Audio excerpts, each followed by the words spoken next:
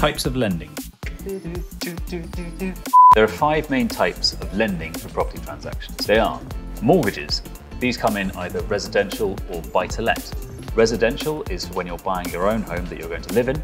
Buy-to-let is when you're buying a property to rent out. There'll be a typical rate of between 2 and 5%. 2. Bridging is designed to be quick to get and for the shorter term.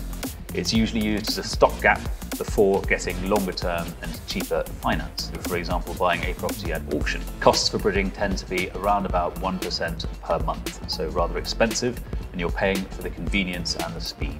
3. Development finance. Development finance is similar to bridging, except you're given a total facility and you draw down as and when you need it. So it typically tends to be used for build costs. This makes it a bit cheaper because you only pay for money when you use it. It tends to be between about 0.5% and 1% per month. 4. Angel lending or private debt finance. This funding comes from individuals, sometimes friends and family, and it is lending for a fixed rate of return. Once agreed, it's pretty quick to set up and draw down on. Costs can range anywhere between 6 and 15%. 5. Joint venture finance.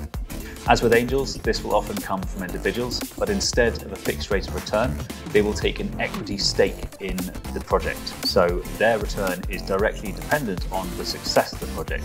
It will either be a proportion of the rental profits or a proportion of the increase in value when you sell the property.